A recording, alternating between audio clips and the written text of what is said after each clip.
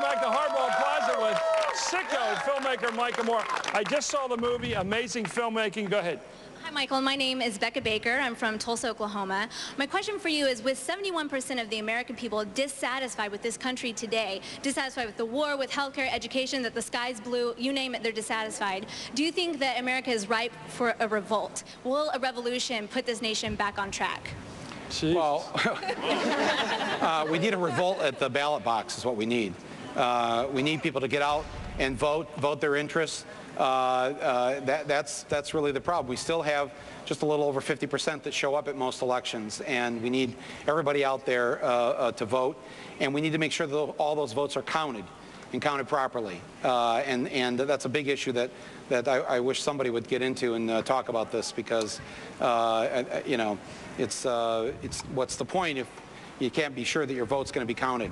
And again, this is where Canada, for years, they had the system that was a paper ballot, and it's a number 2 pencil, and you go in there and you mark it, and then the precinct dumps them all out on the table when the polls close, and you got a poll watcher there from each of the five parties who stand there and watch the votes being counted. And they do that overnight, and the next day they know, in a country that has the 2nd largest land mass on earth, who the next prime minister is going to be. So I think, you know, we should be doing that too.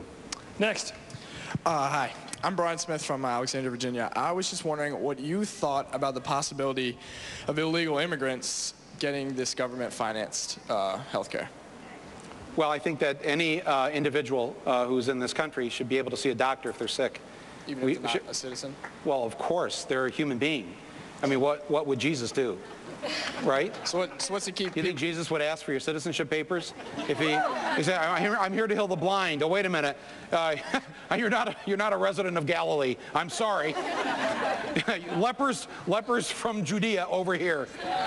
Yeah. But so what's your point? Well, my point is, what's to keep people from coming in and reaping the benefits without putting in the benefits? It's healthcare. This is an interesting word. You know, we're the only Western country that uses the word benefits when it comes to healthcare. Every other country calls it a human right. We call it a benefit. That's a crazy term, and anybody who happens to be here should receive that kind of help. But it's life, liberty, and happiness, not life, liberty, and health. Right? Well, if you don't have access to health care, you may not have life.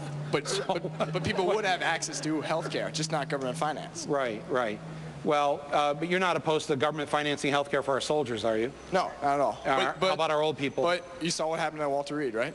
Yeah. That's what happens. Well, no, that's what happens when you have people in charge. There's nothing wrong with Walter Reed, just as there's nothing wrong with FEMA. We need FEMA, right? Yeah. It's about who you have in charge. And when you elect the wrong people, if you have a commander-in-chief conducting a war, and he's never been to war and knows nothing about war, what war really is, it's like having the guy from the tennis team be your quarterback on the football team. Are you saying that Katrina was badly handled? We'll be right back with Michael Moore here on Hardball Plaza.